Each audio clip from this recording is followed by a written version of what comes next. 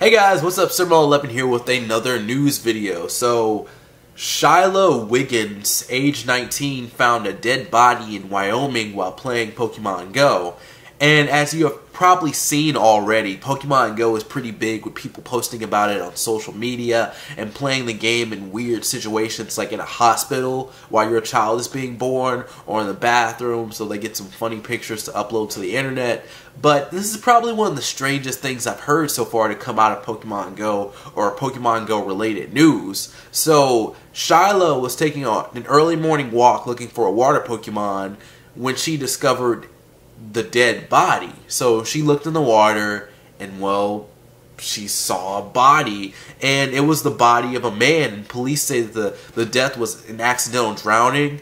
And Shayla was crying and shaking over the situation, and who could blame her? I'd probably freak out myself too, because it's just crazy to see a dead body. Like, how many people does that actually happen to? And then for it to happen from like a video game, you know, you're just going out playing a video game, and then you find this dead body, you're just like, ah, you probably wouldn't want to go outside anymore. To make matters even worse, she ended up not catching the water Pokemon. But later that day, it was confirmed that Shayla is doing better, but hasn't played much of Pokemon Go since this event.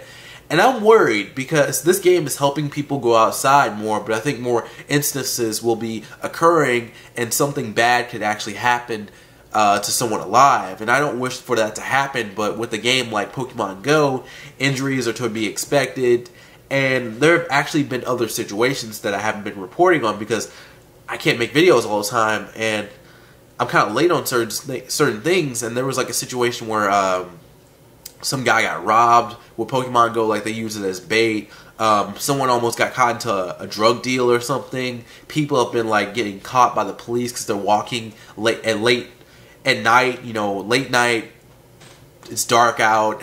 It's really late, and police are just like talking to them and everything. So you have situations like that. So there's just like a lot of stuff going on with Pokemon Go. Hopefully it mellows out after a while, but apparently there's like some sort of thing that you can set up in the game and people can come to it, and basically I think that's what they used as bait to rob this person. But there's a lot of weird stuff for Pokemon Go. You can just like search it online.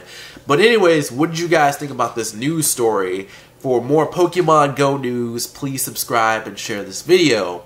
Anyways, that's it for me. Thank you for watching this video. I hope you enjoyed. If you like my content and want to see more, be sure to subscribe. Don't forget to follow me on Twitter and like me on Facebook. The links are below. I'm Sirmo11. See you next time, and peace out.